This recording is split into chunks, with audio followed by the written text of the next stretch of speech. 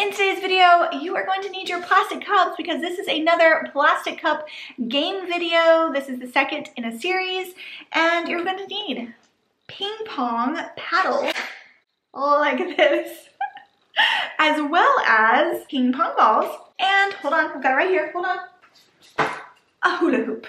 Don't forget the hula hoop. All right, let's get into today's 4 games featuring plastic cups. Here we go. For the first game, set out 20 plastic cups per player. Here, there are 2 of us playing, so we had 40 plastic cups, 20 on each side of the table, and then you see who can stack those cups together the fastest. We had a lot of fun with this game. We got a little competitive. Moving on to game number 2. For this game, you are going to need your hula hoop, 2 plastic cups, and 1 ping pong ball. This game is best played as team game. Playing with more than 1 team is ideal. So you want at least 6 players so that you can have 2 teams. Each team will have 3 players. 1 player holds the hula hoop and the other 2 team members each have a cup, and you toss a ping pong ball between the cups and see how many times in a row you can catch the ping pong ball as it goes through the hula hoop in your cup. Hi, my name is Sean. Welcome to Prayer Lights. If you are new, I would love for you to consider subscribing to this channel. I post DIY party games twice a week. All right, moving on to game number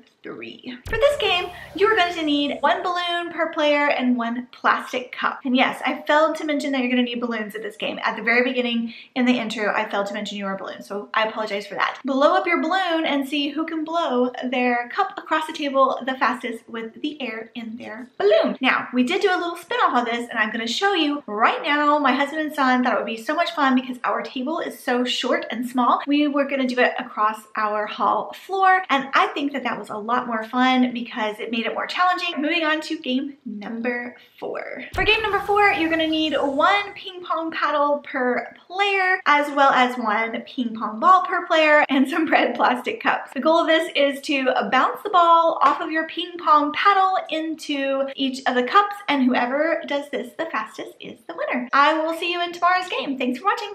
Bye!